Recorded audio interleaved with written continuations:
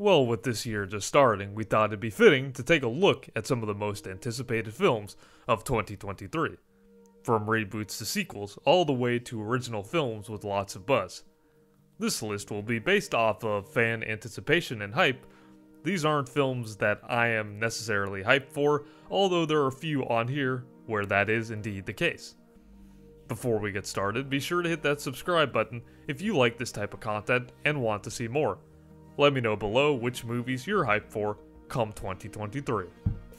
Beau is Afraid, starring Joaquin Phoenix. I'm a fan of Ari Aster's previous works. I think he offers such a unique, unsettling style to his horror films, and this one just seems like a wild trip that stays true to the director's token style, which I've been a fan of for quite some time.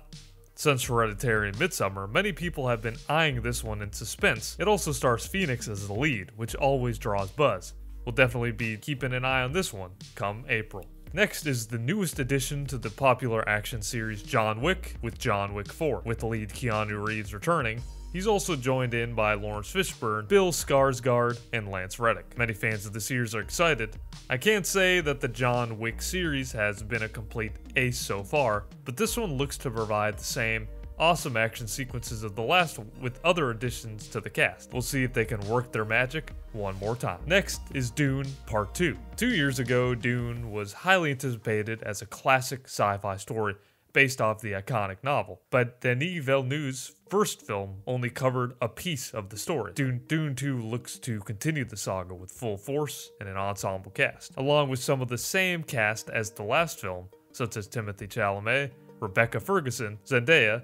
Comes a new set of faces like Florence Pugh, Austin Butler, Christopher Walken, and others. I thought the first one was really solid, and I'm excited to see the story come into full effect in this new version. Knowing Villeneuve's track record, the masses have high hopes. Next up is another try at a dying franchise. I thought they had claimed Saw was over, but it is back once again with Saw 10. I'm actually a fan of the franchise, but with these last few movies, specifically Spiral, which was absolutely terrible, I hope they go back to the original plotline. So far, a small cast has been assembled, one of which is Tobin Bell, who plays John Kramer, aka Jigsaw. We'll see what they can pull off with this newest addition to the series.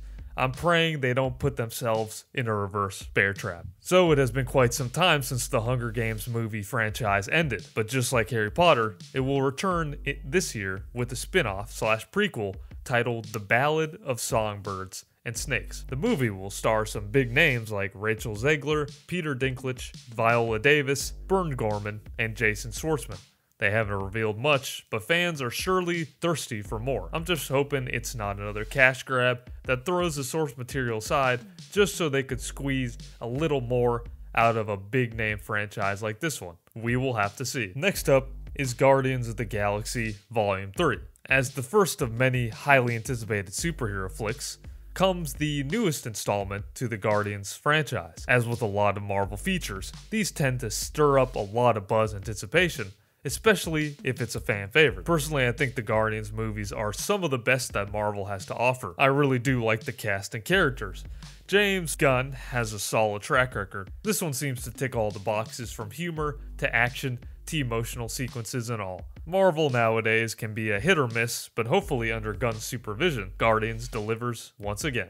Next up, we have the controversial and anticipated, for a variety of reasons, Disney's reboot of The Little Mermaid. As with Disney's typical pandering agenda and obsession of rebooting classic animated tales, comes their live-action version of The Finned Princess. I've been pretty done with Disney's remakes and reboots for a while now, with none of their live-action features really accomplishing much other than inflated box office numbers. As with everything Disney-related, people are divided on Halle Bailey as Ariel, not to be confused with Halle Berry, which is a very similar name, alongside Melissa McCarthy and others. Oof, this one is going to be a rough one. But nonetheless, many people are anticipating this one for both positive and negative reasons. Next, we have a sequel to Marvel's animated hit, Spider-Man Into the Spider-Verse. The first one wowed audiences with its groundbreaking story and incredible animation, using various styles to convey Miles Morales' story with a unique flavor. Across the Spider-Verse seems to top the animation style of the first, in a colorful bouquet of visuals. The first one was great, and I can't wait to see this one on the big screen. After the lackluster 2008 addition to the series, Indiana Jones and the Kingdom of the Crystal Skull, people thought that Indy had retired the whip once and for all.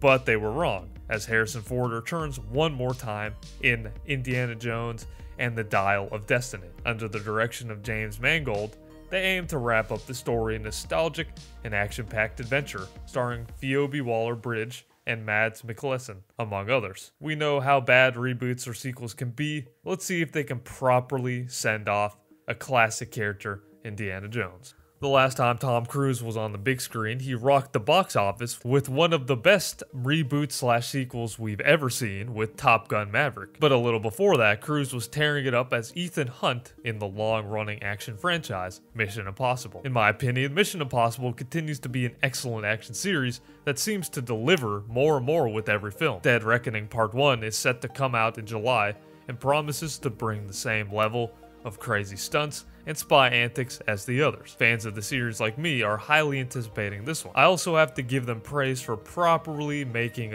a trailer. If you want to see how to really make an effective trailer, watch the official teaser trailer for Dead Reckoning. Next up is Christopher Nolan's latest epic, Oppenheimer, and perhaps maybe the most anticipated movie on this list, with a huge cast starring Cillian Murphy, Emily Blunt, Robert Downey Jr., Matt Damon, Florence Pugh, Gary Oldman, Rami Malek, and so many others. The film is stunting an A-list ensemble, as with most Nolan films. Nolan fans are holding their breath for July to come as soon as possible to see the powerful and emotional saga of Robert Oppenheimer and his nuclear bombs. Funny enough, this next title comes out the same exact day as Oppenheimer, Barbie.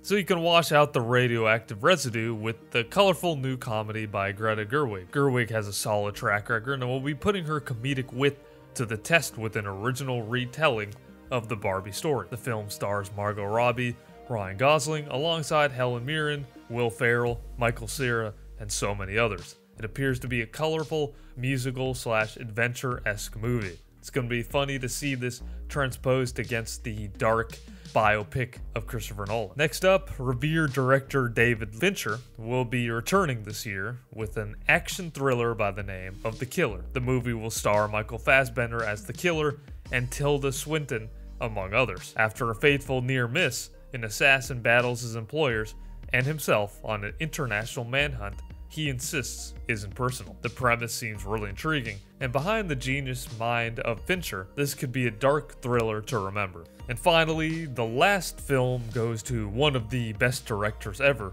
Martin Scorsese. The movie will follow a 1920s blood-filled Oklahoma as it depicts the serial murders of the members of the oil-wealthy Osage Nation. The film has an absolutely all-star cast, including Leonardo DiCaprio and Robert De Niro, which are two frequent Scorsese pairings. It will also star Jesse Plemons, Brendan Fraser, Lily Gladstone, and many more. I'm a huge fan of Scorsese, and I have no doubt that he will once again deliver with this new crime thriller. Well, there you have it, just a few of the most anticipated movies of 2023. Please let me know below which ones you are most excited for, and if there's any we missed that you are eager to check out. As always, thank you so much for watching, and be sure to hit that sub button to stay up to date with the latest in movie news, tier lists, reviews, and so much more. Until next time, this has been Placid 5.